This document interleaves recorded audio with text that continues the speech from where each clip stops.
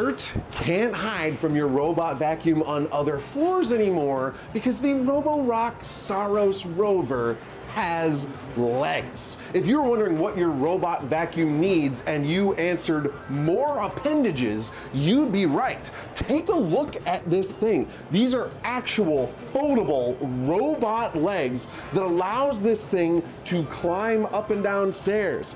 I've seen it go up and down ramps, forward and backward. It can even use these legs to jump, to do a cute little hop, and yes, I can't emphasize enough how adorable that hop is, but it's also functional because it can get over thresholds quickly. It can get over obstacles. Each of those legs can be controlled independently, and this Roborock is using AI processing to be able to recognize obstacles, stairs, and everything like that. So because it can control the legs independently, it can kind of maneuver itself around. And again, stairs. So climbing stairs is an entirely new threshold for the category of robot vacuums. At IFA in the fall, we saw a couple, a concept from Dream and the Eufy Mars Walker that could climb stairs.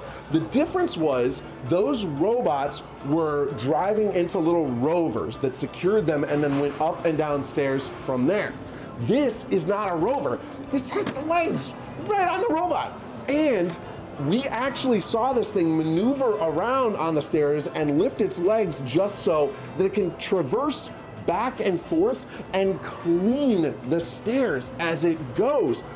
This is huge. It is so cool, and because of the flexibility of the AI here, it should be able to navigate multiple different types of stairs and staircases, again, in addition to navigating those obstacles. So we don't have a lot of specs on the robot vacuum underlying other than the legs.